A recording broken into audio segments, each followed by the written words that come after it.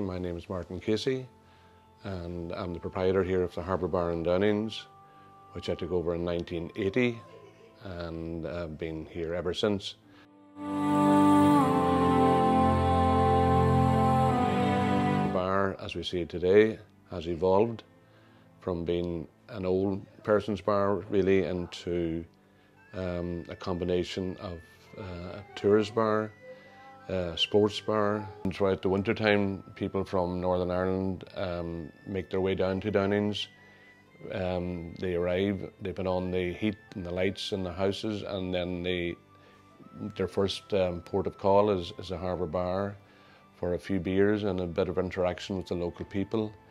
And also meet the bar staff that are all local and who can converse with them in Irish or in English. And then they go home then and they cook their tea and they do whatever they're going to do then for the weekend in the area, go walking, cycling, golfing, and spend another evening possibly in the harbour the following evening, or go to one of the restaurants, and then they go back home on the Sunday evening again, feeling that they've done something with themselves for the weekend.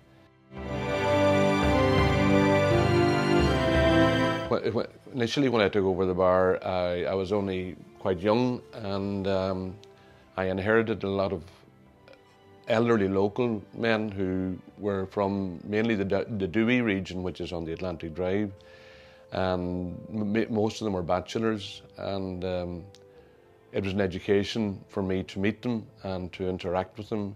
And back in that period as well, there weren't any taxis available, so I was their mode of transport, and they depended on me as well to take them home and take their groceries home. And I feel that I was privileged having met them and got to know them and what they did in their life. And they, unfortunately now, they have all gone, but they've been replaced by other people, but who probably wouldn't have as interest in the background as what they had. And I said, I've always said that I've been very, very privileged to have met these wonderful people. Well, Downings has a lot to offer as a golfing destination. Rosapenna has 2 championship golf courses, and it's got also a 9. And at the moment, they're in the process of building a third 18-hole championship golf course, which has been designed by Tom Doak.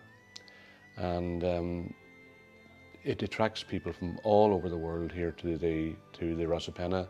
And because it's sandy soil, it's playable all the year round, and there's a huge attraction when other parkland courses aren't playable because of the wet winters we get here.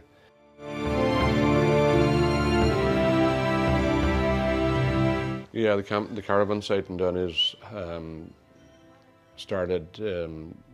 was built by my mother in late 40s, early 50s, and as a result of that there, it has grown and grown and grown, and she has since passed, but my brother runs the campsite now, and the rest of the village then developed and became what we see now, with 2 fine hotels and more campsites, and people who are in the village are all within walking distance of everywhere they want to go, be it bars, restaurants.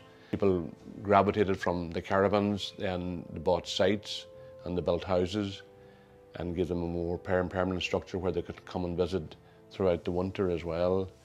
But then you see the younger members of their family then taking over the caravans, and so on and so forth, and that's the way the village has continued over the last 30 to 40, 50 years, so as you see it the way it is today. When I took over the bar initially, the salmon fishing seasonal fishing was very, very big, but that eventually dwindled down, and now we only have crab fishing out of Downings, where the McBride boys fishing company are highly important to this area.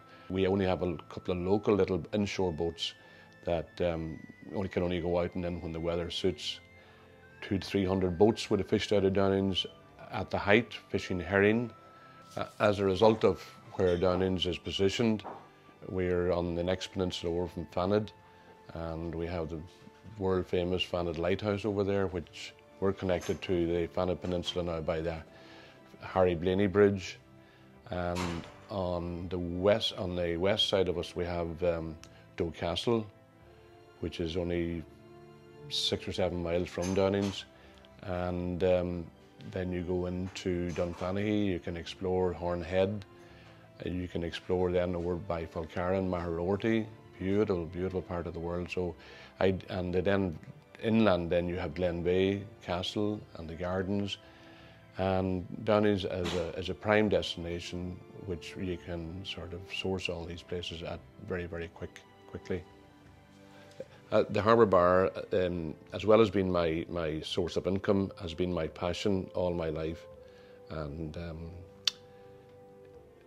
it really, really makes me very, very happy when people return here on a yearly basis, or even on a couple of year basis, and they can come in and identify with me. I mightn't always get their name right, but eventually we'll go back and we'll be able to relate to stories which were created here while on their first visit, and they'll remember them probably quicker than I would, and then we'll discuss them. But as a result of being in the bar and, as I say, having the passion for meeting people and interacting with people, I would say that the Harbour Bar has definitely created an area where people just want to keep on coming back to.